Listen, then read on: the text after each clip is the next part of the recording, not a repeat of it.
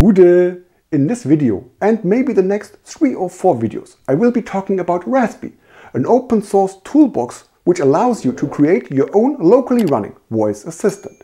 And I will create a YouTube playlist and add these videos to that list. And the name of this playlist will be Rhasspy from A to M. And what this means and what happened to N to Z, all of that after the short introduction. Gute! Hacky, techy, nerd stuff.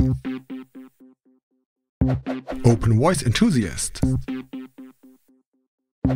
Open voice, open future. Why A to M? M because it's a tribute to Michael Mike Hansen, also known as Synestium.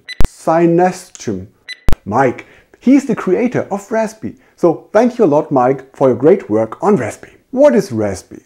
When you take a look to its documentation, you find lots of buzzwords from voice assistants, from speech recognition, text-to-speech, intent handling, wake word detection. All of these words are familiar when you work with voice assistants. So, is Rhasspy a voice assistant? From what I've read, no. It's more like a toolbox which enables you to create your personal voice assistant specially for your needs.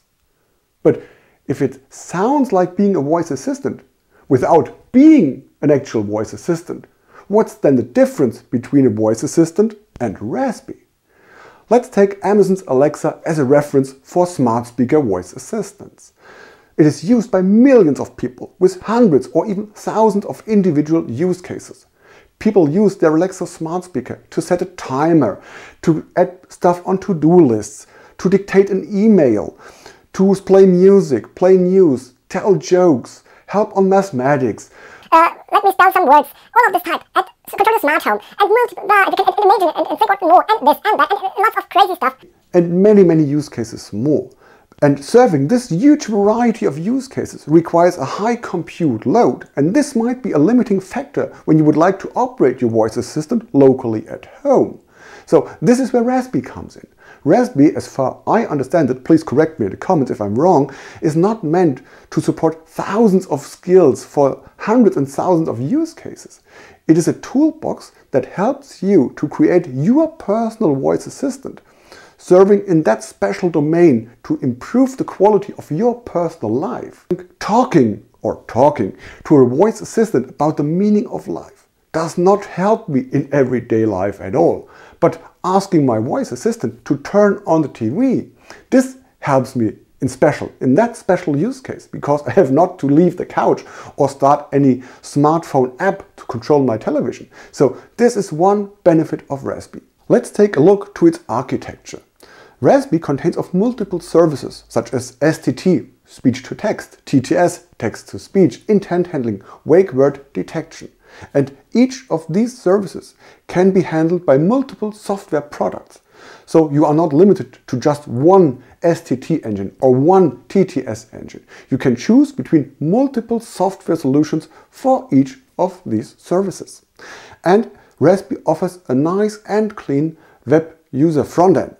Rhasspy runs on small compute devices like a Raspberry Pi, version 3 is recommended, or on any Linux computer, or as a Docker container instance on every operating system that supports Docker containers. And by the way, Rhasspy integrates perfectly and smooth into Home Assistant, so you can locally control your smart home in the combination of Rhasspy and Home Assistant.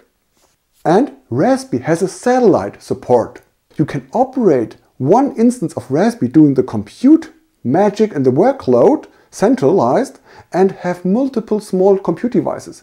This can even be a Raspberry Pi Zero, just acting as microphone and speaker in multiple rooms. And all of these satellite installations communicate with that central Rhasspy instance, which can be a Raspberry Pi 3 or higher, or an Intel NUC system.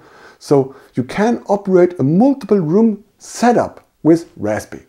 The next video in this small Rhasspy from A to M series will be about the various installation methods. That's it. I hope you like the idea of that Rhasspy from A to M series. If it is so, please give this video a like, let me know in the comments, and if you haven't already, please consider unsubscribing to my channel, as this would really help me and the channel a lot. So that's it for now. I wish you all a nice rest of the day, and if you like, we might see us next time. Bye!